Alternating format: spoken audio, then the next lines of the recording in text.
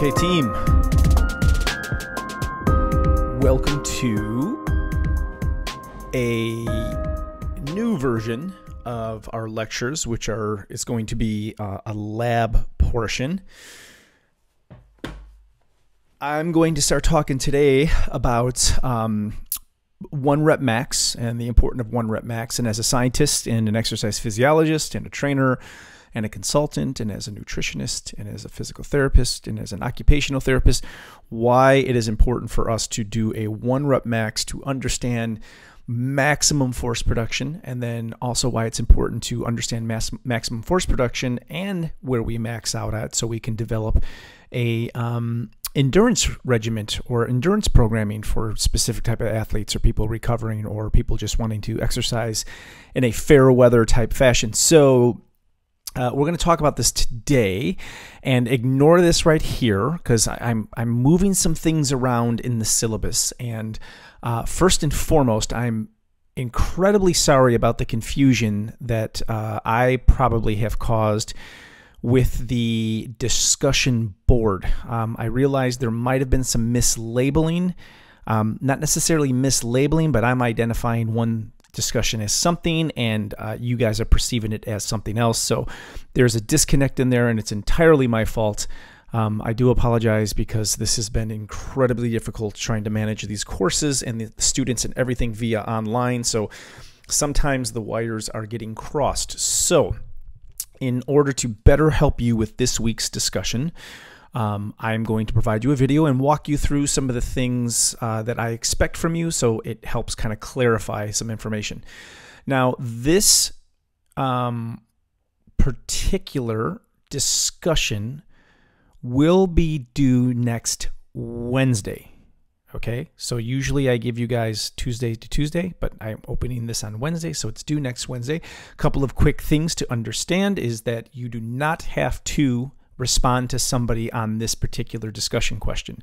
You only have to write one well thought out, well designed response to my questions. There's a reason for this. On this particular discussion question, I am going to gauge your writing capacity and your ability to say what you mean and mean what you say and speak scientifically, so that when I received your exams, I have a fingerprint of how you write.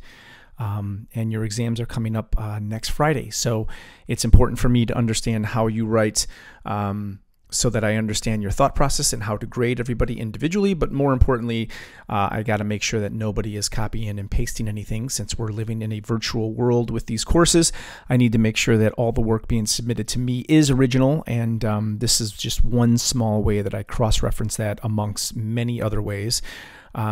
So if you're not a good writer, it's okay. Give me what you got. Let me see how you write. So when I approach the exam, I have a couple of samples from you. That's why we do discussion questions. Not only is it important for the information, but it's important to get you to write about it, because even though you may understand it, you may not know how to regurgitate it, and that's the business we're in. If you're talking to a team, if you're talking to an athlete, if you're talking to other coaches, if you're working in a research hospital and you got to speak to an MD, you got to speak the lingo, and you have to be able to write the lingo. So that is why we are doing this. So let's get into one rep max. Let's talk a bit about strength and endurance. Okay, so muscular strength, which we're talking about today, is the ability to exert maximal force. Okay, so that is maximal contraction. That is having the capacity to put up as much weight as possible in a single effort, which therefore demonstrates where you are on the strength continuum. And based upon that information that we obtain, we can design a whole bunch of different training regimens around understanding your one rep max. So obviously, if we're talking about strength and we're talking about the ability of maximal force production, generally one time, then when we get into endurance, we're talking about the opposite end of the spectrum, which is to get somebody to have contractions for a longer period of time without fatigue. But when we train muscle endurance, the only way we are going to increase endurance is by maxing out endurance. So we want to encourage fatigue, and we want to be able to basically track fatigue points and then through training get them to surpass those fatigue points. So what I have over here is a rep continuum, right? So when we are dealing with reps and sets and information like that, we have two polar opposites. So we have the heavy strength guys here, right? So if you do 2 reps, you're working on primarily strength. Not only are you working on strength, but you're operating in a certain metabolic pathway, which by now you guys should be familiar with. This would be that ATP and that ATP phosphocreatine system, right? Now, if we just do 2, that's probably most of that ATP pool. If we get further away from 2 and kind of get into this 6 rep range, well, now we're digging into that ATP, and there's the crossover right here into that PC phosphocreatine system, right? You guys are aware of that now. Also, on the other end of the spectrum, we have this endurance range, right, which is 15 plus. Generally, you could go from 15 to 20,000, right? Depends on how how conditioned you are in endurance. And then we have this happy range here, which is between 6 and 12 reps, right? So on this end of the spectrum over here, when we have 15 reps, obviously, if you guys were to close your eyes and think about doing a bench press 15 times, you're going to start developing something, right? And that something is going to start to burn. And you guys are aware of this because we just talked about it, that lactic acid, right? Or that lactate with the free-flowing hydrogen ions that are in the cell, right? That is what is causing the burning. So if we're doing this 15 plus rep range here, and I would ask you what fuel we are using, you should say, oh, that makes sense. If there's lactate being generated, then we are in glycolysis anaerobically. So we're taking in sugar, we're running it through glycolysis, and we're creating pyruvate, and that pyruvate is being converted into lactic acid or lactate and hydrogen, right? And that's what's causing the burning. So we can see over here, we're dealing with that anaerobic glycolysis rep range, right? So here is the ATP, here is the ATP PC, and then when we get into here and here, we start getting into that anaerobic glycolysis. Now, if I did 5 more, if we did 20, well, obviously they're going to be slowing down, and we're probably going to be moving into that aerobic glycolysis with just a little bit of anaerobic glycolysis. We're going to try to shift those energy systems, right? Now, these types of training are going to be induced very different results, right? Very lean muscle, very bulky muscle, right?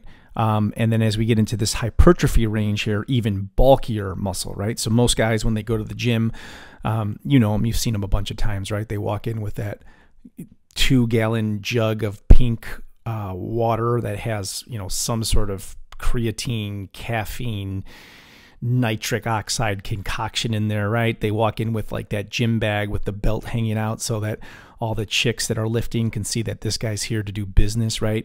These are the same dudes that like wear Converse or combat boots, right? Like the 1-stars or the combat boots into like the gym, and they have you know, the sleeveless shirts, and they're in there grunting and talking to themselves. That's this range here, right? The meathead range. And I apologize if any of that is you, but there's no denying that there is a subculture of those dudes there, and they grunt, and generally they're just there to get beach muscles, right? To look big and look mean in the mirror. So I digress. But anyways, we have this continuum here, right? But how do we know what a person can do over here if we don't know what a person can do here? So we always want to start with a type of strength assessment, because once we get strength and we get a value here, then we can take a percentage of that 1 rep max and start applying it to these rep ranges, right? So it's important to start at a 1 rep max assessment, and then that value can be converted into these different training regimens, right? So we would do, let's say if we wanted to do a 6 to 12 rep range, we'll say this is 70% of 1 rep max. Okay, and as we go into 12 reps, we'll say this is 60% of 1 rep max. So if the 1 rep max is 100 pounds, we know here that they have to do 60. And if we wanted to do 15 plus, we'll say that's 40% of your 1 rep max, right? So then we know that that's 40 pounds because they did a 1 rep max of 100. Now, these are just random numbers because there is no certain number range to go by because every athlete is going to require different attention and different rep ranges, right? So you just have to know how to manipulate this to control for these, right? So that's why it's really important. So you understand that, when people are doing push-ups, they're doing high endurance stuff, right? When people are doing 400-pound deadlift, they're here, right? If people are doing supersets, well, generally they're over here, and then they jump on another machine and they do another high volume thing, right? So you have to understand how these things are used in the gym, what metabolic pathways that they promote, and what the adaptations are, right? So let's move on. So when we do a 1 rep max, we are measuring the isotonic muscle strength. So what is isotonic? Basically, the contraction, it is a eccentric and concentric contraction in conjunction, right? So it is a full range of motion that a group of muscles can go through, where we have a concentric phase and an eccentric phase, okay?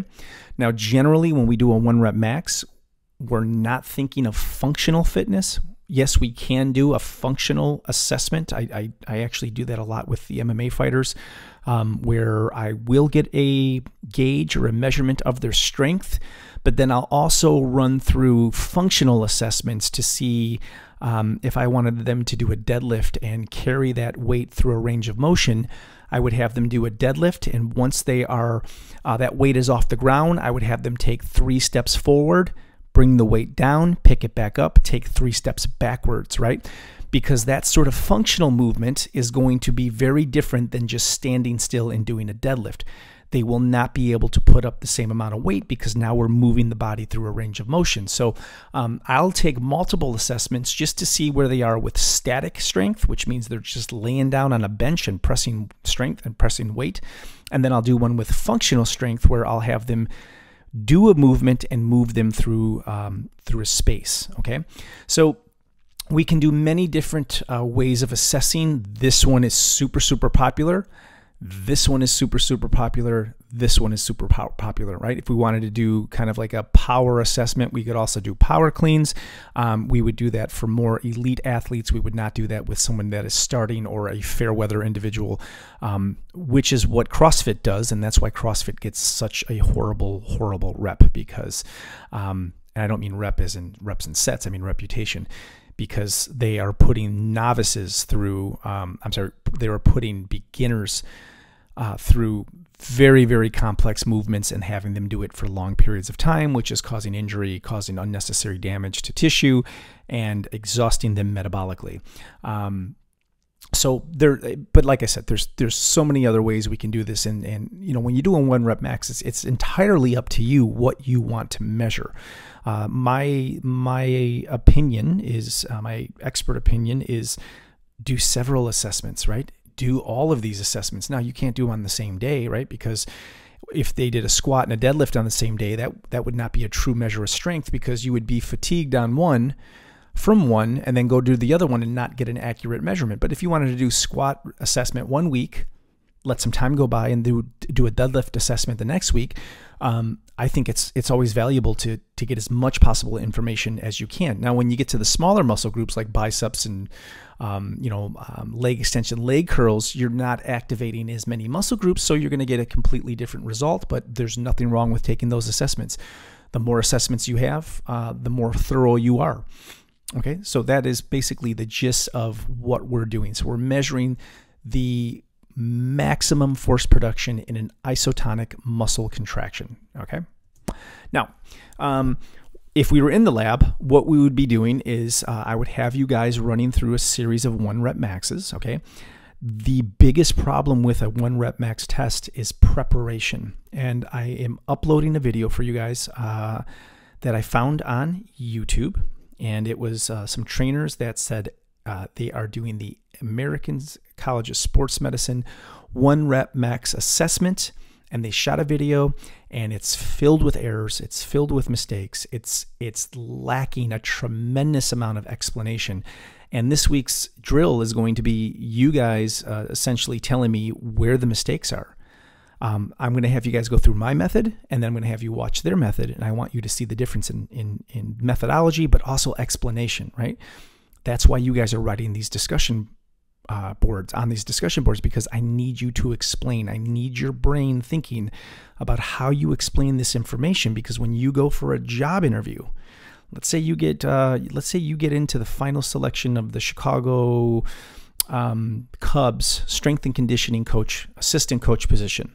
You fly out to Chicago, the wonderful city that it is, and you meet with the head strength and conditioning coach, and they interview you, and they ask you, "Hey, man, tell me what your theory is on 1 rep max, and how do you base endurance testing on 1 rep max? And do you think a baseball player needs to train in strength, or do they need to train in endurance, or somewhere in between?" And then they say, "Go," and they point at you. You better be able to speak articulately enough to say, "These are my feelings, this is my rationale, and this is how I would apply it to your team." And if you can't, they're going to hire the guy or the gal that can do that, okay? So I want you to be able to explain to me the major differences between what I'm presenting to you and what was presented on that video. So generally, when we do a 1 rep max, we will use a bench press. Oops, sorry about that. Let me go back. We will use a bench press. We will also use a squat. Now, if we're doing novice, I'm going to use the word beginner. If we're using beginners and we're trying to get their 1 rep max, is there a better way to do the leg portion? We always want to do the upper body, and we always want to do the lower body. And generally, we can do those in the same day because we're recruiting different muscle groups, okay? Because here, as you can see, this person is laying on a bench. There's artificial support. There's very little activation of the legs. There's some activation of the core. The glutes are completely smashed, and we're creating some power in the floor, but it's not enough to exhaust us to carry forward and move into a lower body assessment, okay? So when we do this assessment, do I just throw them on the bench and I say, "Hey, dude, how much do you think you can lift?" And they say, "Oh, I put up 235 before." And I say, "Okay, 235 it is." And I throw 235 pounds on there. Is that how I do it? Or do I have to warm them up to that? And if I do warm them up to that, what they think they can do, how do I do it? All right, and that's what we're going to talk about today. And that's where some of the holes are in the video that you guys are going to watch. So we have to make sure that we are preparing the body, but also, most importantly, preparing the neurons, right? The neurons are what send the signal for the muscle to contract, and they are a part of this process. So we don't want to just activate the muscles. We want to activate the neurons. We want to activate the communication between the efferent and neurons and the information going to and from the brain and back to the muscle, right? There's a lot of components involved in this process. We want to make sure that we're turning them all on and we're warming them all up, okay? So let's talk a little bit about how we're going to do that and why we do that. So here is my procedure, and my procedure has a little bit of ACSM and just a little bit of NSCA because I've been doing this a long time. I've worked with a lot of athletes, professional and amateur, and this is the way that just kind of works for me. So most of this is from ACSM. So let's look at this just one by one. The participant should perform a warm-up with a self-selected load, okay? Now, that warm-up will be a minimum of 5 to 10 reps, okay? And that self-selected load will be approximately 50% of your predicted 1 rep max. So again, if I say, "Hey, man, when was the last time you did a 1 rep max?" "Oh, a year ago." "Okay, how much did you put up?" "Oh, I think I put up 200. Okay, so 50% of your predicted 1 rep max would be 100. And I could even be cautious because it was a year ago, and I can say, okay, we're going to do 40% of that 1 rep max, right? So I'm going to put on, 85 pounds. We put on that 85 pounds, and then we say, okay, whenever you're ready, go ahead and do 5 to 10 reps. Why 5 to 10 reps? Well, because if they get 5 and they're struggling, that tells me that that prediction is not accurate, right? That tells me that we're not going to get close to that 200 because they're struggling with 5 reps of their 50% predicted 1 rep max. Now, if that 5 reps goes up super easy and they get right to 10, we know that their self-predicted max is pretty close, right? We know that, okay, they did 10 effortlessly. We can move the weight up differently to try to get to that 1 rep max sooner, and that will make more sense in a moment, okay? So as a trainer, we're using this rep range to determine if they're struggling or if this is a piece of cake, right? Struggle, oh, I'm barely getting to 5. They're starting to arch their hips. They're starting to get more of their back involved, or this is a piece of cake. I just put up 10, no problem whatsoever. Then I want you to rest for a minute. Why do we rest for a minute? Well, if we think about that energy system, we think if they did 5 to 10 reps, right? Let's go back. They did 5 to 10 reps. There's somewhere in here, right? What energy systems are they depleting? They're depleting the ATP PC cycle. So if we give them 1 minute to rest, that should be enough time to replenish that cycle, because we know during that 1 minute rest, creatine kinase is finding all the ATP it can. It's taking the phosphates, ADP. It's putting the phosphates back onto the ATP, right? And it's helping generate those ATP pools again, right? So we give that 1 minute rest to let creatine kinase do its job. We let creatine and phosphates rebind together, right? And we're letting these energy systems restore themselves, all right? So that's why we're taking that 1 minute rest.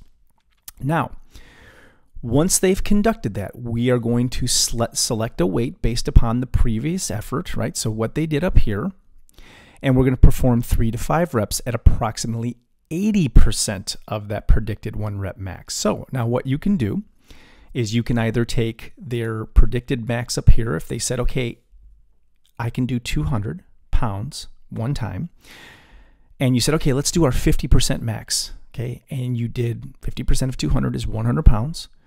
And you said, okay, whenever you're ready, I'm going to spot you. You go, and they go, and they got 10 easy. Okay, no problem. Okay, so now we're going to decrease the rep range because we don't want to wear them out. We don't want to do 10 again. Right? We're warming up the body. We're letting the neurons communicate with the muscle. We're letting the neurons communicate with the brain. We're letting those signals flow back and forth, right? We're warming up the entire system. And now we're going to say, okay, now we're going to move up to 80% of 200 pounds. Okay?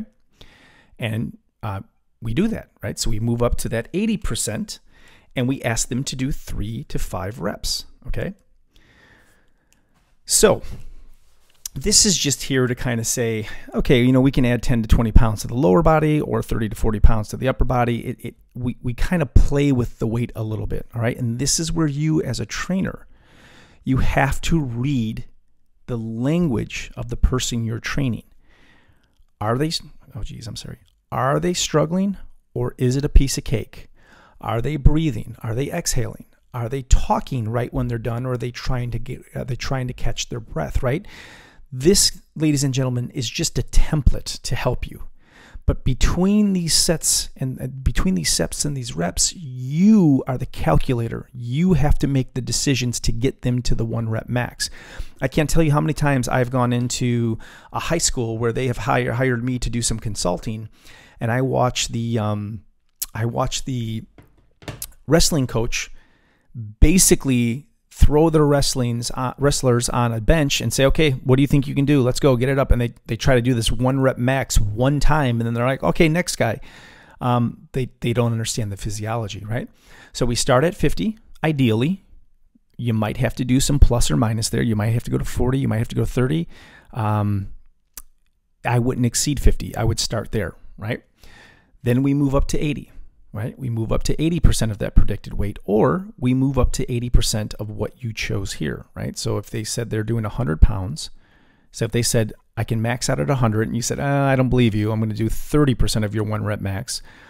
Okay, so that'd be 30 pounds, right? And they did that, let's say they did that pretty easily. And then you want to jump up to 80%. You say, okay, well, 80% of 100 pounds is 80 pounds. I'm going to move up to that, right? And then I'm going to let you do 3 to 5 reps, right? So if I do 3 to 5 reps, again, this is the basement. This is the ceiling. Was it tough for them, or was it a piece of cake for them, right? So when you guys were kids, you probably read those books, right? Choose Your Own Adventure. That's the same thing that's happening here. You're letting them perform a series of reps and sets, and then you're calculating and choosing what they'll do next based upon that previous one, right? So now we rest again for 2 to 5 minutes. Why 2 to 5 minutes? Because we want to let the muscles recover more, because now we're closer to that 100%. We're closer to getting to that 1 rep max. So we want to make sure we have complete recovery. Now, if they're breathing heavy, give them the 5. If this 80% was a piece of cake, give them the 2, right? There's no reason to rush this. If they want 4 minutes, if they want 5 minutes, give it to them, okay? So now, after we get done with the 50 and the 80 and the rest, now we're trying to get them to that 1 rep max, because we don't want to keep having them do set after set after set. We want to get to that 1 rep max and be done, because the more we interfere, the more we're going to wear them out and the more they're going to struggle with this process, okay? So now we can increase the load again, okay? We're going to increase the load just slightly, right? So are we at 80%? What should we do? Was that a piece of cake? Was that tough for them? So now we can start adding different weight, okay? And try to get them to that 1 rep max, okay? So let's say we're at 80%. Did they struggle? Yes. Okay, so let's go 90% of their 1 rep max, right? Let's just keep it under that 100% ceiling. So on this one, I can say, okay, let's do 90% of your 1 rep max. So again, we started with 200. Remember, this person over here told us they can max out at 200 pounds. Here we did 100 pounds. They did it easily. Here we did 180 pounds. They did it easy. Here, if they did it easy, we're going to move up and try to get the 1 rep max here. We're going to try to meet that 200 pounds. If they didn't do it easily here, we're going to move up to 90% of their predicted 1 rep max. Okay, so then we'll say, okay, let's try 190. Okay, they do 190 and they just press it 1 time. Okay, if that was a piece of cake, we let them rest. Okay, give them that rest period again, and then we do it again. We try to get to that 100% of that 1 rep max again, right? So we slowly try to get them to their predicted 1 rep max.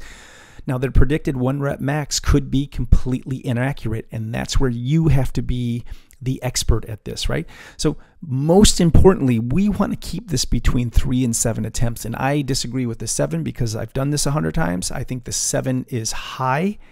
I like to keep it between 3 and 6, and if it's not 7, I can get all the information that I need from 6. But I just want you to see how we slowly 1, 2, 3, right? 4. And if they're still going strong, you can go to 5, add some more weight, right?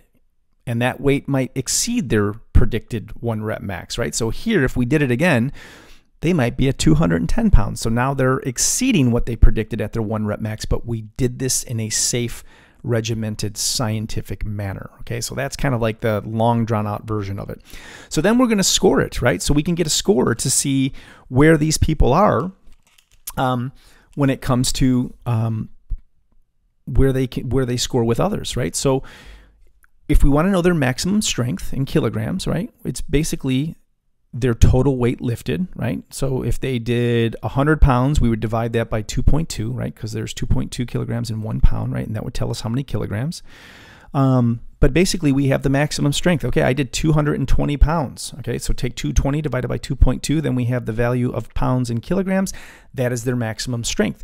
But if we wanted to make it relative to see where they are on the continuum of other people at our own weight, then we would take the kilograms and we would divide it by their body weight, right? So how much did they lift divided by their body weight in kilograms, right? And then we will get a value like this that will tell us where they are on the strength continuum, right? Some people are very poor, some people are very high, but that's how we make it relative to their body mass, okay? So we have maximal strength, which is absolute, and then we have relative, where we take their body mass, divide their maximum output by their body mass, and we get this relative strength, right? And that's important. We'll talk about that a little more in class later. So that's basically all I have for you. So now I'm going to walk you through a couple of things here. So let me get this guy out of here. Let's just cancel it. See you later. And let's move to this. Okay, so I had some questions about where things are, so let me walk you through this. Okay, so your discussion for this week is going to be right here, right? So you're going to find that discussion board. You're going to click it. Okay.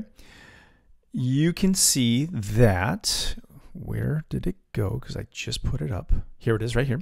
Here's what we did previously last week, right? Here's your new lab right here. All right. So I went to discussion. Here it is. It's not green yet because I didn't make it active, but if I click on it, right, I have a very well-written assignment for you. All right, so you guys can read this at your own time. Notice that it is 20 points. And again, notice that you are on your own in this week's discussion. You only need to make one incredible response. You do not need to respond to another student's post this time. Okay, so this is up here in the discussion section. Okay, so we're not doing pinned discussions. We're not doing comments. Here's where we are. All right. Now, when you go to modules this week, I'm going to go to modules. Okay. Here is what I uploaded for you. Here is chapter 3c. All right.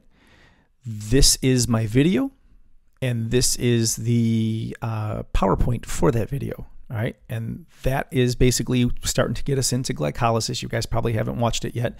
Getting us a little more into the process of glycolysis, some of the byproducts and such. Okay. Now here is your lab and discussion portions. Okay. Here is the video I want you to watch. You will click this, you will watch it. This is the video that was conducted by some students that said we're doing an ACSM 1 rep max test. The procedure was there, but they're missing a ton of information. Okay. So I want you in your post to consider what information they're missing based upon the PowerPoint that I just gave to you guys, right? That I just presented to you guys. Now, I've also provided some things that I would have given you in the lab if we were in class. Okay, so this is the 1 rep max test sheet. Okay, so if we were in the class right now, this would be the sheet that I would give you, and we would test one another on 1 rep max, and we would use kind of that layout that I had provided for you in the lecture. So let's take a look at this sheet and look at it, and then we can kind of use this to further evaluate and break down some of the mistakes on that video, this video right here that I'm giving you guys. So let's look at this 1 rep max sheet, and we'll go through this so you can see the detail. Here we go, and there it is. Okay, so 1 rep max worksheet. So we would put the participant's name, the dates, gender, age, and height. Gender, age, and height is important. And then we would have body weight in pounds, and then we would convert that body weight into kilograms. So we'd take pounds and divide it by 2.2, and that's what would give us kilograms. So it's important to have both of those, and it's important to know both of those because some calculations will require a kilogram representation of body weight.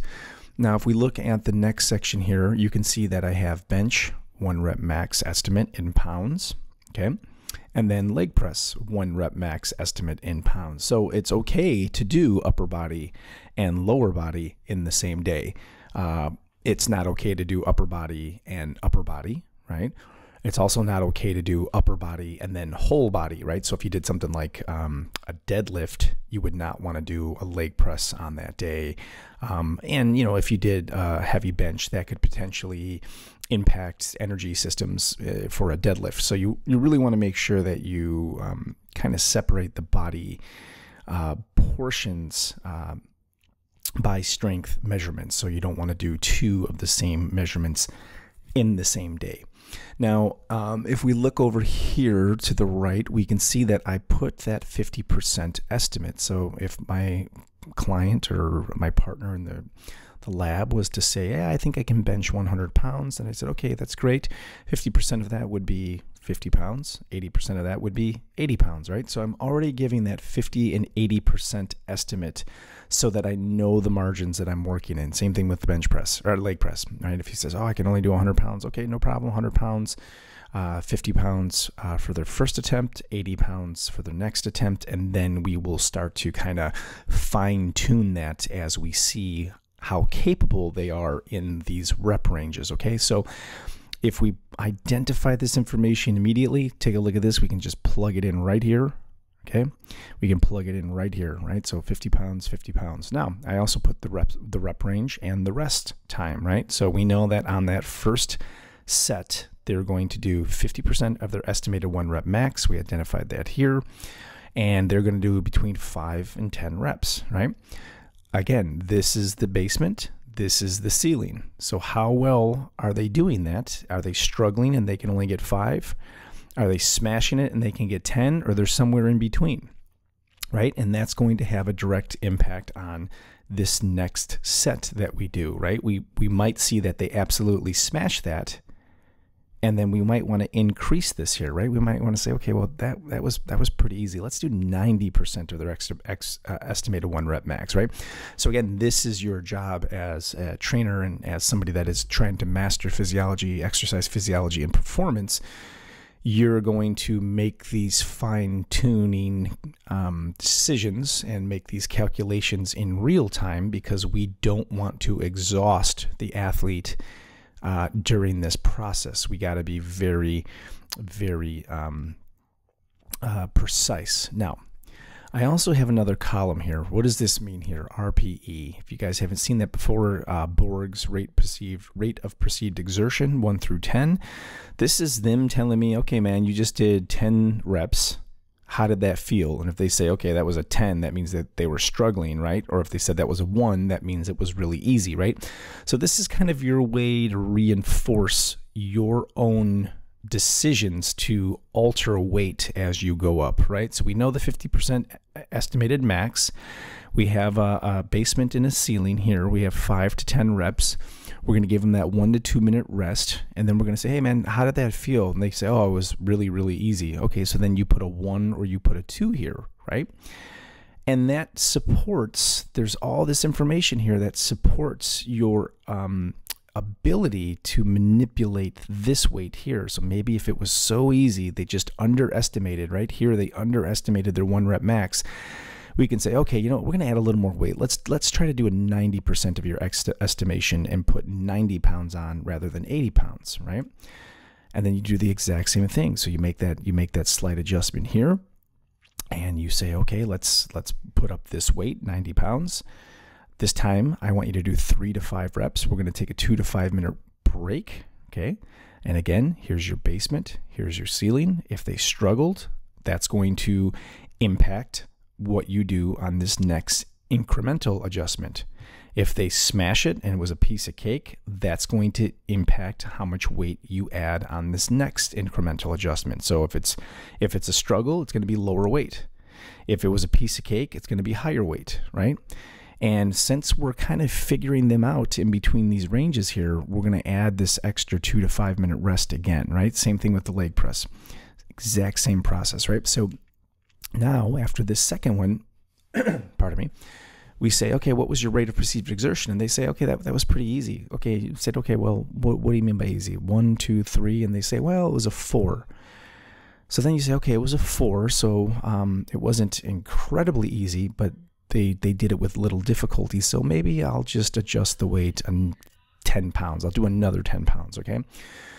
So this is how we kind of fine tune that 1 rep max. And we can go, you know, we'll do it here, same process, make an incremental adjustment, do it here, right? Same process, incremental adjustment, do it here. And then we want to ultimately identify what is the final 1 rep max on bench, what is the final 1 rep max on leg press, okay? And then we can convert that to relative strength, right? So we take the weight in kilograms, we divide, that should be division. That's wrong. That should be a divide sign. So I apologize for that typo because that looks like time, but here it says divide. So that should be division. So total weight lifted divided by body mass, that gives us our relative bench strength. Same thing with leg press. We take leg press, total weight in kilograms divided by our body weight, and we get our relative strength. Okay, so that's it. So I want you to look at this paper, and I want you to look at how detailed and how precise I am compared to what you see on that video, right? Because and again, I want you to identify what we would do right in the lab opposed to what that video did in their presentation. Okay, so that is that sheet. Let's go back one more time. So I'm going to go back to modules, right? Here we go. I'm going to go back to chapter 3c. Okay, so here's the video you're going to watch. Here's the worksheet we just looked at. Here is a cheat sheet. Okay, so if for some reason this video and my lecture did not help you, then I created this cheat sheet that basically tells you what we do and the procedures we do. Okay, it's all right here. You can look at that and you can kind of read it, right? And I have all this information here and we're going to talk about muscle endurance a little later. We're not going to do it right now. We're just kind of talking about strength. Here is the procedure. Here's the scoring. Here's the pre-test. Okay, the equipment that you need. Okay, here's the process. So you have everything you need to really kind of decipher how good or bad that video is that you're going to watch. Okay, so the cheat sheet is there. Let's go back.